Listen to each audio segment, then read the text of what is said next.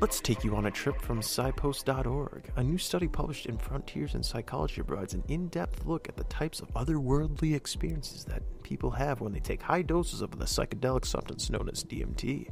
Some of the findings include evidence that there is improved in mental well-being after the psychedelic-assisted psychotherapy.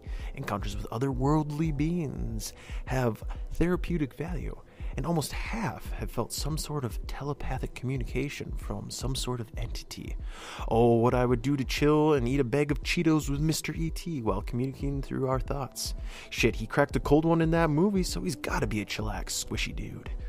Now, let's unearth some more findings from the East with a construction in Palestine that has uncovered the remains of a 2,000-year-old Romanian sentry in Gaza. AncientOrigins.net says so far archaeologists have discovered about 100 graves. 2 of these graves contain skeleton remains and clay jars with goodies inside, I'm sure.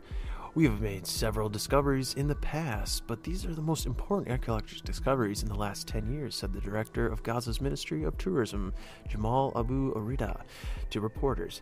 If you find my remains and take my clay jars, you best believe I'm gonna haunt your ass when I come back.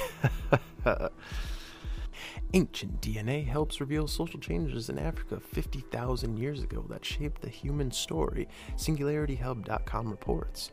Archaeologists reconstruct our past ancestors' behavior through things people left behind.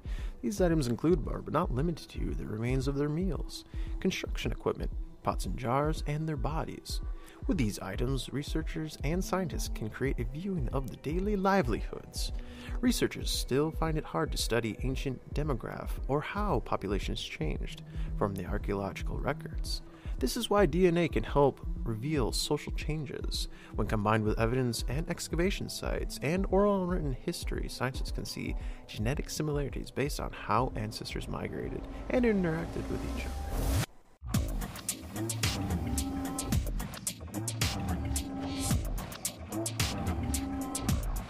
That is up in